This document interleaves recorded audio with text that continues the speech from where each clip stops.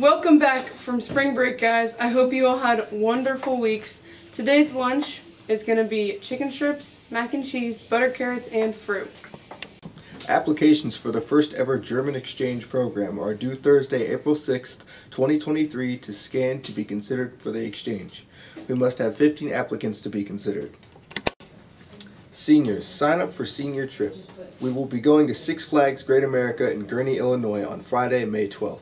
We will leave CHS at 7:30 a.m. and return around 8 p.m. Cost is $20 to offset the fees plus money for lunch. Permission slips can be picked up in Mrs. Binder's or Mrs. Bosch's room and must be returned by Friday, April 14th.